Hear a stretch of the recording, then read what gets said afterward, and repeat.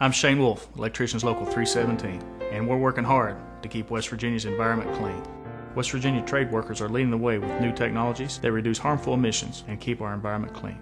Carbon sequestration is one of those new ways. West Virginia has a robust economy and environment because we maintain a clean coal industry and clean alternative energies like wind and hydropower. We're working hard for a cleaner world and cleaner West Virginia. Making sure my family breathes clean air is one of the most important things in my life.